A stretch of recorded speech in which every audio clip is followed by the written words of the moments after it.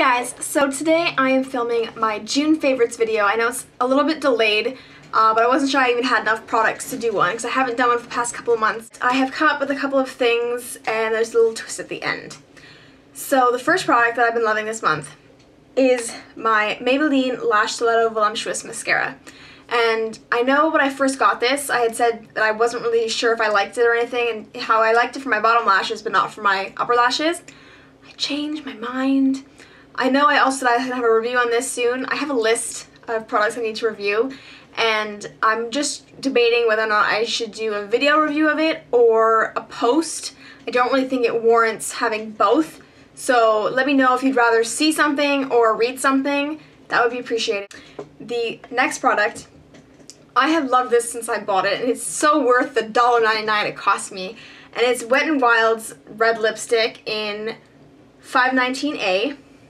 And that's what it looks like true red, like bright in your face red. And it's so creamy and it smells good and it's just, I love it. The next is an eyeshadow that I've been reaching for recently, not to wear by itself, but whenever I make a smoky eye or I just want some depth to it, and it's one of my only MAC products, and it's Silver Ring. It's a Volux Pearl eyeshadow.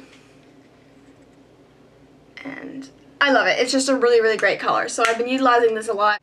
So another product that I have been using a lot of recently is actually a powder that I've used as a bronzer. It's CoverGirl's Advanced Radiance in 120 Natural Beige, and I actually use it as a contour. So that's what that looks like. And yeah, love it. I suggest if you guys don't want to go out and buy a bronzer, just get pressed powder that's probably like 2 or 3 shades darker than yourself. And then the scent that I've been wearing a lot this month, I'm not a huge perfume person, so this is Versace Bright Crystal. And this is my little sample size that I got off eBay back in like December, and I love it. It just, there's something about it. I can't even think how to describe it.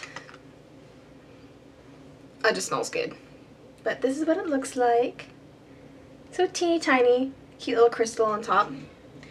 And this is what I've been reaching for whenever I'm getting a little dolled up to go somewhere. Product I hadn't got until late June, and it's the Pro Effects Mineral Botanical Strengthening Polish.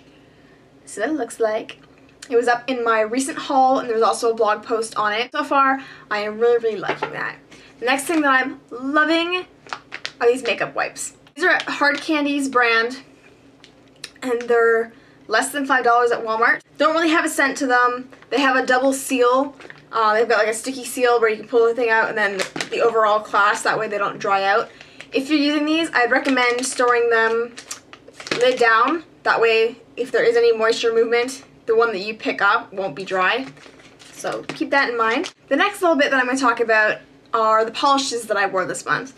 And I think what I'm going to do, in addition to monthly favorites, if I have enough product to warrant it, I'm going to do a monthly polish, maybe not review, but just a video because of my Mani Mondays, if you guys read my blog. So these are the polishes that I wore this month, and I loved all of them. 3 of these polishes are from Julep.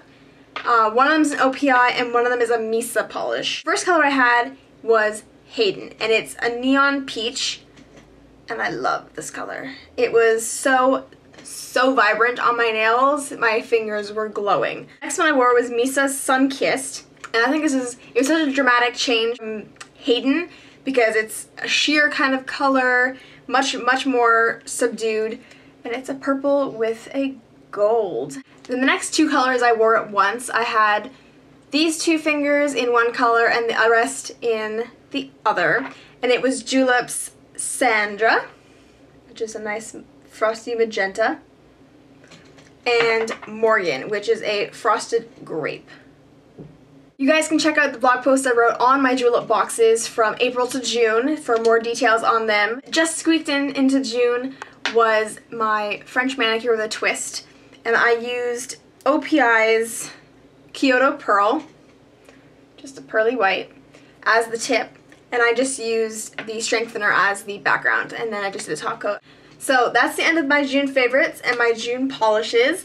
I hope you guys enjoyed. Let me know what some of your favorite products were from this month, and I'll see you guys in my next video. See ya!